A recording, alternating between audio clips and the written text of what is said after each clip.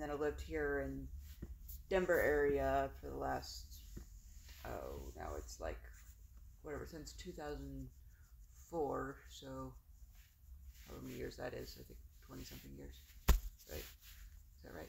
Yeah. Yeah. Yeah. Yeah. So, or no, not quite 20-something, like 18 years, I think. Yeah, almost. Yeah, 18 years. Close enough. Yeah. So, you've always, as long as I've known you, I mean, we met in Occupy Denver, many years ago, and you've always like helped people on the streets organize to stand up for themselves and to like fight the camping ban, advocate for housing, stopping the sweeps. Yeah, why do you do that? Yeah, I mean, so I think that a few reasons. One is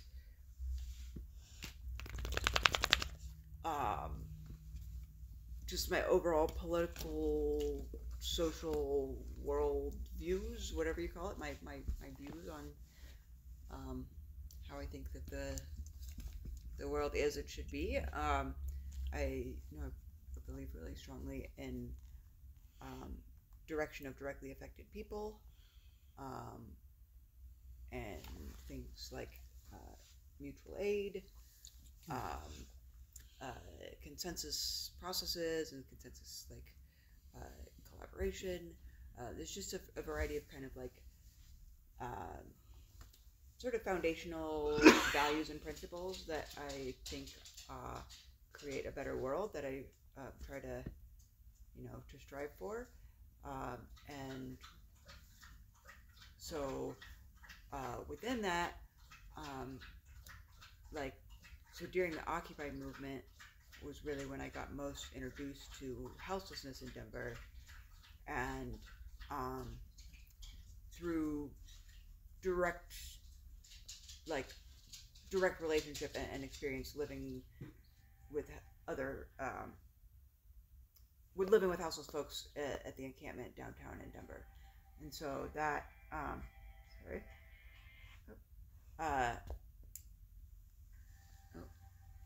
just turn the volume down here. Sorry. So that was a critical time to really connect with what's going on in terms of houselessness in Denver, and then and that kind of built the foundation for, okay, given all of these values, we want direction of directly affected people, well, where's that coming from in the houseless organizing? Where's the base of large numbers of houseless people that are putting their voices towards the fight for the things that you need when you're without housing? It just wasn't there in the way that it needed to be. And so I kind of just dove in at that time to organizing around these issues driven by some of these principles, and that's just kind of led to an ongoing sense of responsibility to the situation, because the more that you build relations and just connect on these the realities of living without housing, the more that you can't stop working on it, because it's just so out of hand. Folks are really suffering and really struggling, and really not being heard, and really being demonized and demeaned and put on the back burner. So anyway, there's a lot of things together that go into why I have kind of focused my energy in this direction over the last 11-ish years.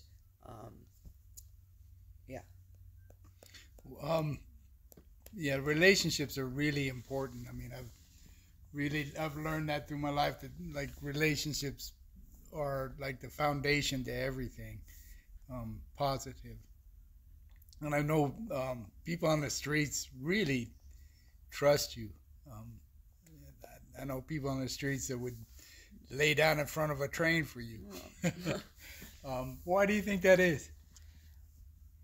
Well, so before I had carbon, um, 2 years ago, I was on the streets pretty much every day, all the time, for whatever that is, like 8 years or almost 9 years. Um, so, so yeah, I mean, I think that is pretty critical because, like, even though I was never and have never been without housing, I've always had access to some form of housing, mostly because of living alternatively in a way that requires less money. But I've always had housing, but it was really important to me, especially because I'm somebody with housing and somebody with, white privilege and house privilege and so on. It was really important to me to be as embedded in the community as made sense. And so for me, that meant spending a shit ton of time on the streets, staying in encampments for periods of time, and just constantly connecting with folks and staying connected. And yeah, and just trying to like do my part to amplify people's voices, and not just like push some personal agenda or whatever. So I think that maybe is good. And like yeah, and yeah, I mean there's there's a lot of people that I've known on the streets over the years that are just like some of the most um, giving people that I've known. I mean, people that really, literally give everything to help their community try to survive and do what they can. And I think these are some of the people that like I've good connections with, and they're like, yeah, we want to support you because they know that like I was playing an important role in furthering the fight to stop people being fucked with for sleeping and stop police harassment and stuff like that. And so yeah, so then like these like incredibly giving people that are really like living off of almost nothing are just ready to like step out and do what they can, which is pretty awesome. Yeah, I think you don't mind me adding to that. I think like your honesty, your integrity really comes out in your relation. When what I see with your relationship with other people, you're just upfront and honest with people, and just real. Well, I hope so. I think it's important. Yeah. Yeah, I think it's important too. Yeah. What gives you hope? I mean, this world, this city, this situation with housing and unhoused people. I mean, it's dark. What gives you hope? What keeps you going? Yeah, I mean, it's interesting. Sometimes I think, and a lot of times actually, I think that I have way more hope and optimism than I really should. It doesn't actually make sense. It's not like rational based on the past 11 years. Like if I look at like what's actually happened and what the work that we've done, and then what's actually happened around house stuff over the last like 10, 11 years, there's shouldn't be very much reason for optimism because it's really mostly just getting worse. There's some things that get better, but it's a lot of getting worse. And just continuing the same problems of defunding public housing and losing housing units, and the perpetuation of a narrative that that demonizes individuals, and all of these things that just like are very prevalent. So yeah, so it doesn't make a lot of sense to be very optimistic, and like over the years, like I was realizing, so we have an initiative we're working on right now regarding no freezing sweeps, so trying to stop sweeps from happening when it's under 32 degrees. And I feel some optimism around it. I actually like feel like somewhat optimistic that maybe this could actually move forward. But in that I was realizing that's so with this particular initiative, we actually have like 3 council people who are stepping up to say that they think they want to run this, and we're like working on the actual language of the bill. And I realized that even after 10 years of doing this work in the city of Denver, focused a lot on Denver policy, we have never gotten to the point where multiple council people will actually work on language to a bill that we want. Never. It's always been fighting bad bills, fighting bad policies and bills and things that are coming forward. Pushing back against the budget, pushing for budget amendments, so on and so forth. So we've been doing things in the city hall for all these years, but it's just that rare. And it's not that we haven't proposed things. We put out, like a few years ago, we put out like 100 or what it was, I can't even remember. It was like a series of like a large number of proposals, like action items that we wanted city council to take action on. Anyway, none of them move forward, and I think that's testament to a couple of things. One being just how bad the situation is with the way that council refuses to take any sort of action around what's actually needed, and the fact that the policies that we push for are not what's quick and easy and passable, but what we think actually needs to pass and what like really matters, driven by like houseless people. And so anyway, so based on all of that, like I should be like super pessimistic that we're never gonna like get anything passed. But I don't feel pessimistic. So I guess this is a very long answer to your question, because yeah, I think why I don't is because well, one, there's no other choice. Like, you literally have no option but to keep fighting. I mean, when you are on the streets, it's either fight to survive or die, basically. That's your option. And so, from that kind of reality, like, our fight to address this shit and to really change it on a systemic level, we don't have a choice. We can't just, be like, oh, we're just going to sit back and let it be this way. So it's just, that's part of it. Another part of it, I think, is because the answers are actually very straightforward and very doable. And that's something that isn't always the case with some things. There's like some things that are more complicated, but there's a lot of talk like homelessness is a complex issue. It's so it's like it's so complex. Whatever, people always say that kind of stuff, and I completely disagree. Don't think that that's a good way of talking about it, because when it comes to the actual issue of homelessness or houselessness, it is very simple. We are literally just talking about creating the housing that people need, and we have the resources in our nation to do it.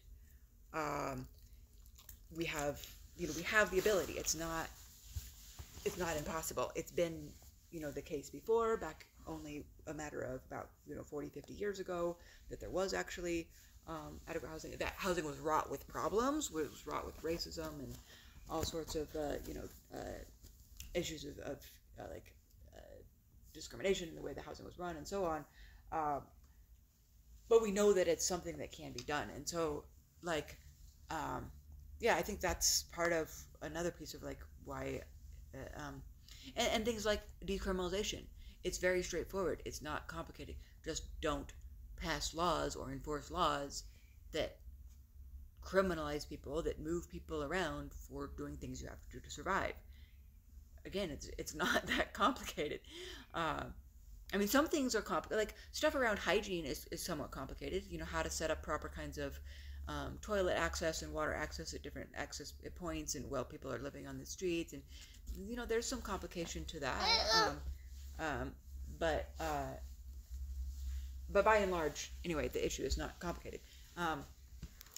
And so anyway, I guess I could keep going on, but lastly I'll say on the sort of the what gives me like hope or optimism. Well, two more things. One is just working directly with directly affected people. So like right now in hand, we are on the streets at least 3 days a week in the community. We're like talking to and in relationship with and like doing the work with folks who are directly affected without housing, and our whole outreach team is people who are either currently or recently without housing, and so we have to go through these issues side by side. It is not the same as living it whatsoever, but like being that directly connected to the real shit that's going on is a big drive for like this is necessary, and I guess that's more related to the fact that you there's no choice but to continue to fight, and then yeah, and so then I guess sorry I'm going on and on this answer, but it's okay. So then related to the hope,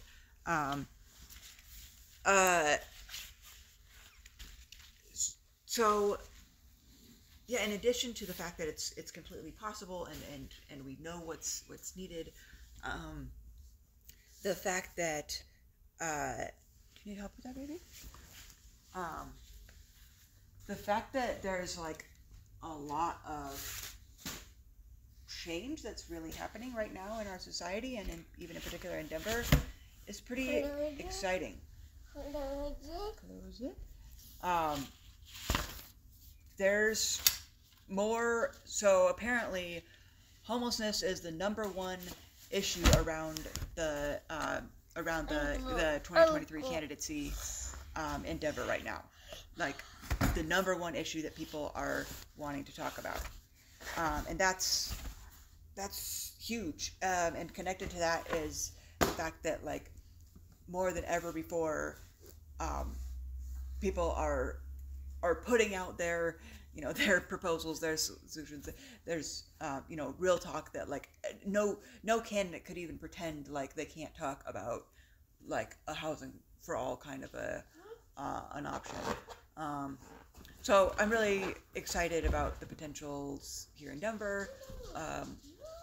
That we could change the game. We have the opportunity here to, and related to that, just this massive shift in a global movement for social housing, which is again really nothing different than public housing, but on a sort of more local level, and potentially with a lot more potentials for addressing some of the issues with how previous public housing was run. So anyway, I'll shut up there, but yeah. Going back to one of the things you said, I mean, it just makes sense not to re-traumatize people and punish people for being traumatized. I mean, it just makes sense. Yeah. Yeah. And so you've helped form Denver Homeless Out Loud many years ago, and now you're working with HAND, right? Yes. Can you talk about HAND a little bit? Yeah. So HAND stands for House Keys Action Network Denver, and yeah, it's been a great opportunity. So basically, just a continuation of our work as Denver Homeless Out Loud, but with a new name and some new structures and new energy, and with a lot more focus on housing. So in previous years, due to the nature of things, just got buried, had to spend all of our time dealing with on-ground crisis of criminalization, folks getting moved and having their property taken, and police harassment and all of that. And so the things have really developed in the last few years. There's a new group called Mutual Aid Monday that now is going to all of the sweeps and doing a lot of that kind of work, and it's really, really been great because they're on ground all the time in a way that I personally can't, because of my, I have my baby. Um, and so that's been really awesome to be able to collaborate with them. And we as HAND, House Keys Action Network Denver, are freed up to put a little bit more focus on housing and on, more policy kinds of stuff. And so, yeah, we have been around now for about 10 months. We started in March of last year. And our first work was to survey houseless people about housing. So we surveyed 828 houseless people about housing. What kind of housing people want, what are people's experiences trying to access housing, issues with housing, barriers to housing, and so on. And the results of this are a massive report that we're about to release probably the beginning of February, something like that, that just shows basically what houseless people have to say about housing. And it's going to be the foundation for our further work because it sets the groundwork to say, okay, these are the real priorities. This is what people are having, a lot of people are having issue with. Number one, the fact that housing isn't affordable and that it's not existent at the level of affordability that people need. People are having issues with the fact that the system is set up where you're completely dependent on a case manager to get any sort of housing. There's no real path to housing without going through, a service agency and a case manager, which are, far overbooked and unable to take the caseloads that they have. And many other sorts of issues with why those don't work for people, and a whole bunch of different stuff. And we coupled this with a bunch of research on public housing. So that research is going to show the loss of public housing units, and the issues with vouchers, which is very, very disturbing, showing sort of sneak peeks that, for example, in Denver in 2021, there was 1,000 names polled for the Section 8 housing voucher through Denver Housing Authority, and of those 1,000 names, 5 months later, only 77 people had actually found housing and got housing with that voucher. Wow. So we see a horrific rate of return in terms of how vouchers are actually connected to housing. And then when you even look at that further, you see that there's only a tiny fraction of those people were people that were actually houseless. Most of the people that get the housing vouchers are not houseless, which is great. We need housing for poor folks, regardless of whether you're without housing or with housing. But it's just simply not a solution. And at the same time, at the federal, state, and local level, we see this massive trend and push that vouchers are the answer. This is like vouchers for all is the big solution they want to push. So anyway, so our report goes into a lot of that, and it'll be exciting. And yeah, so as HAND, that was kind of like our kickoff thing was to do that survey, and then we've been spending all these months analyzing the data and doing a lot of work on that. And meanwhile, simultaneously, just been organizing around the issues facing our community. So like organizing around the closure of the Quality Inn Hotel, where roughly 130 people were being kicked to the streets, and we were able to change that number a bit through fighting back to say that these elderly and disabled folks cannot be just kicked to the streets from this protective action hotel, and so stuff like that, as well as a bunch of policy work addressing different policies coming forward around housing, working on budget proposals to propose that we actually use city money for housing instead of police, all of which, of course, were shot down because council doesn't care to take action. So, yeah, a bunch of stuff. Hey, Steve. Good to see you. Yeah, a bunch of stuff like that. Well,